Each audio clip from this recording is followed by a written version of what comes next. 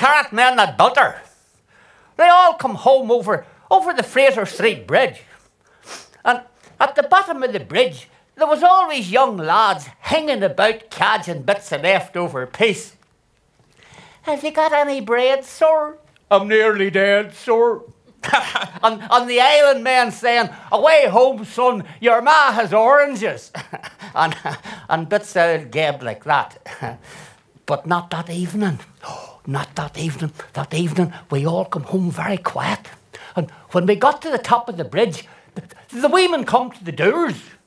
And when we got to the top of the bridge, and you looked up that big long street and seen the women standing, and you thought what it was all about. Aye, it was a hardy nut indeed that got to the top of Fraser Street that day without lumping his throat. I was little more than a boy then. I've been working in the shipyard for just over a year. But sure, when you're young, you think that life will go on forever. It's all right for the minister to talk about the everlasting kingdom and all that, but like, when you're young, it doesn't apply to you. Because you think you'll live forever. But when I heard about the Titanic, that vast ship, those well-riveted beams all sliding into none, and I heard about the Titanic, that was the first time it dawned on me that one day I too would lie dying. Our queen can tumble up, ho, tumble up, ho, tumble up, ho. Our queen can tumble up, ho, tumble up, ho. Our queen can burn her leg, burn her leg, burn her leg. Our queen can burn her leg, burn her leg. Our queen can pirouette, pirouette, pirouette. Our queen can pirouette, pirouette. Our princess can marry her, marry her, marry her. Our princess can marry her, marry her. Arguing up the river with her, ya, ya, ya. Arguing up the river with her, ya, ya, ya. Arguing up the river and we'll keep her there forever with her, ya, ya, ya, ya, ya.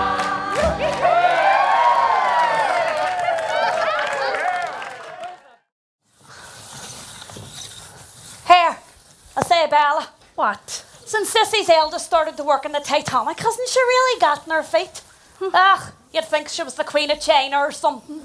Aye, and it's not 2 years since she had an issue in her foot. Aye, but now, with her eldest, Anna's far earning good money on the Titanic. You know what she's got? A real linen pulling down blind. What? None of your old paper ones for Sissy now. And here, real wallpaper on the walls. Instead of paint like the rest of us. And she's got real cups and saucers. And here, do you know what else she's got? What? She's even got a square of oilcloth in her lavatory, so she does. Oilcloth, like you have in the crew quarters on Titanic. What? Like the oilcloth in the Titanic? Where did she buy that? Who said anything about buying? It's not just like the oilcloth in Titanic. It's exactly the same. And has she got real cups and saucers right enough? With the crest of the White Star Line all over them. Knocked off. Knocked off? You must be joking. Do you see sitting in her house? It's like travelling first class to New York. Here, one of these days, a captain's going to come round and say, "Can I have me anchor back?" Oh, I'd love to see inside her house right enough. Oh, do you mean you haven't been invited? No. You mustn't be one of the chosen few. A real society lady she is these days, so she is. Inviting half the world in. Oh, you must come round this evening for a wee cup and saucer full of tea. Here, she's coming now. Oh, here you've got a square oilcloth in your lavatory these days. Oh, I have indeed. It's that lad of mine. Since he started to work on the Titanic, he wants a bit more style about the place. Here's my heart broke. Where do you see this? This What? is the next of his ideas. What is it? It's a gas mantle. What's a gas mantle? A gas mantle is for letting more light in the house. You put it over a gas jet and it lets out a lovely light. Oh, you can see into every corner of the room if you have a gas mantle. I wouldn't want that. Here. Mind you, it takes you to have your house quite clean if you want to use a For gas sure. mantle. Exactly. Oh, but sure, you and Georgina come around and have a wee cup and saucer full of tea. And you can see for yourselves. Aye. Times have changed right enough. Well, for you. I was just saying to myself, as I was sitting on the electric tram... Is this the next of your madness? Were you actually on an electric tram? I was indeed. And what was it like? An electric tram? Aye. An electric tram is just the same as a horse tram, only there's no horses. Ach, but what did you think of them, sissy? Electric trams? Aye. Ach, they're just a passing fad. They'll never catch on. No, electric trams is all right, but they'll never replace the horse trams. They'll never replace the horse trams. There speaks the universal voice of man in the face of he knows not what. And this lady will pay. For 3 days, she will stand at Royal Avenue until at last she sees in the sad lists of those who perished the name of an apprentice son. A high price to pay for a few shreds of grandeur. A daughter-in-law who will never be, grandchildren who will exist only in the imagination. Oh, if only the wheel could spin back. Sadly, not to be. Enjoy yourself, dear lady. Your sad hour is yet to be. Oh, electric trams are just a passing fad. They will never catch on. Electric trams is all... In your honour, ladies, I will recite you a poem whose sources is lost in the mists of antiquity. A tale of savage passion and revenge.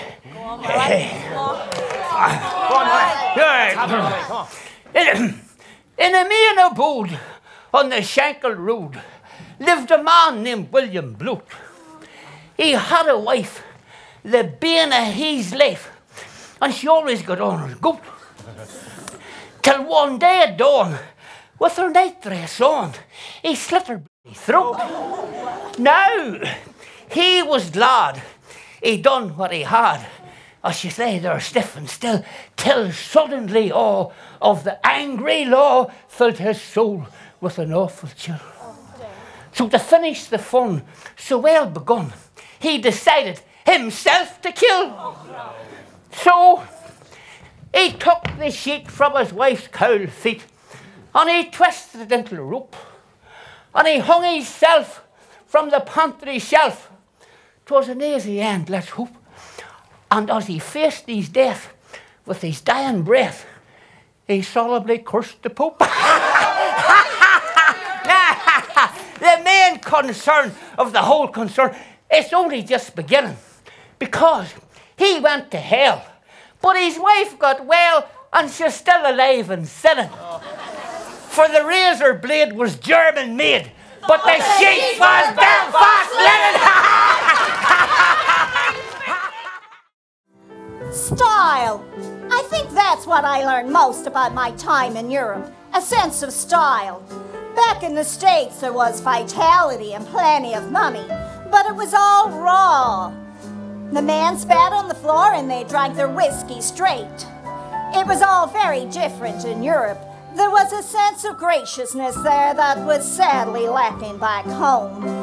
In Rome, wherever we wandered, there seemed to be the ruins of ancient Rome on every street corner. And in Paris, well, there were the artists and their girlfriends, and we had the most wonderful meals. And London, I really liked London. The Tower, that grim grey place where the little princes were murdered. There was nothing like that back in the States. Just a bleak rawness. I even met the old king, a charming old gentleman. They say he had an eye for the ladies.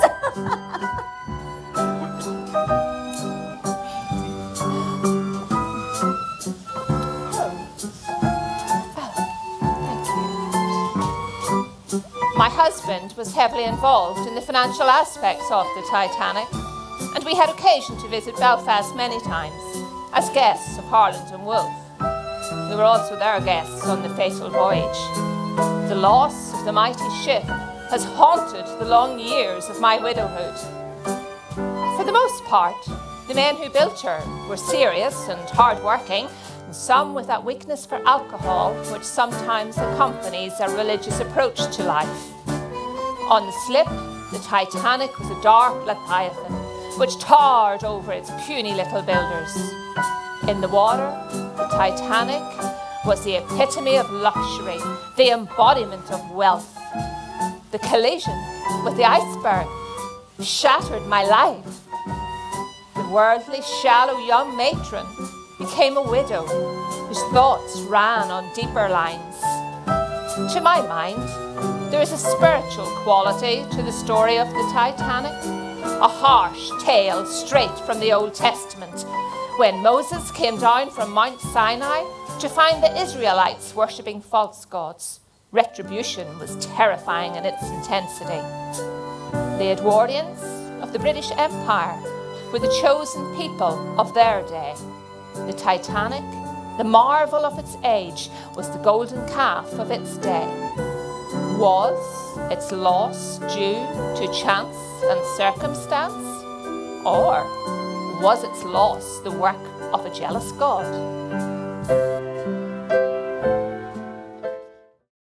A beautiful day, the sea like glass.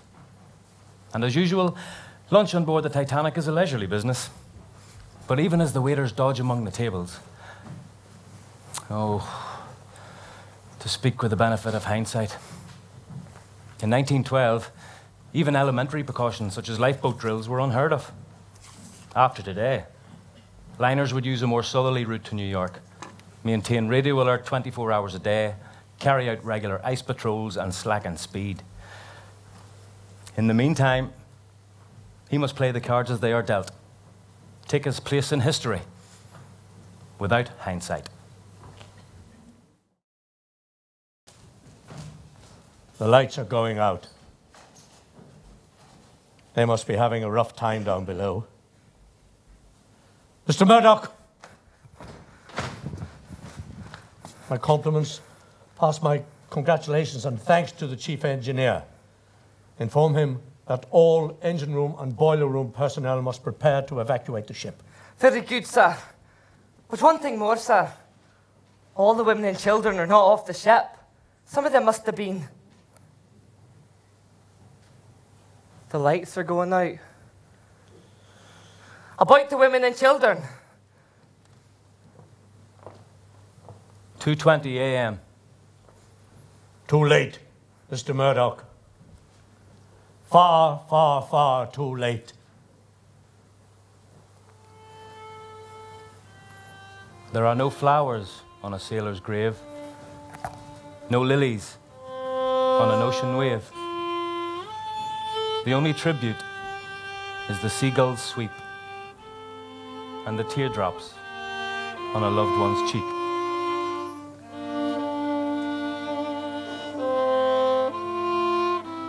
She's at 90 degrees. Stern sticking straight up into the sky. Her 3 propellers 100 feet out of the water. Men will write books and stories and poems about this. The greatest ship of the time, which sinks on her maiden voyage. 100 years from now, people may flock to Belfast to see where she was built.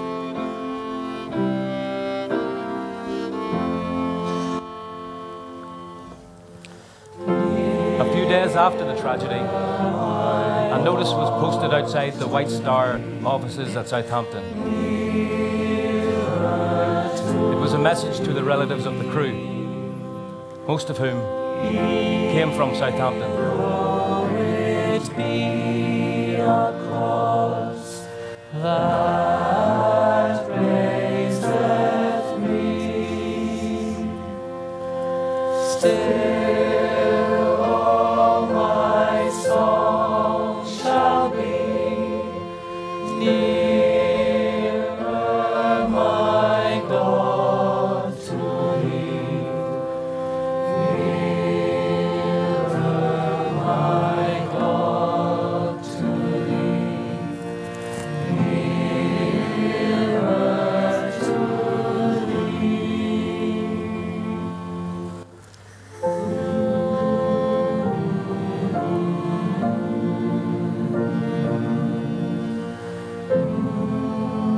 my fellow sufferers,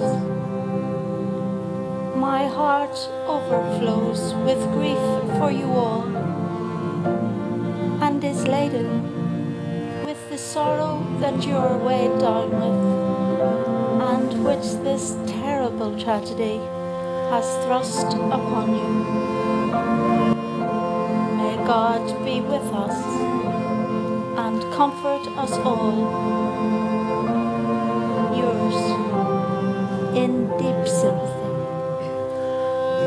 Eleanor Smith.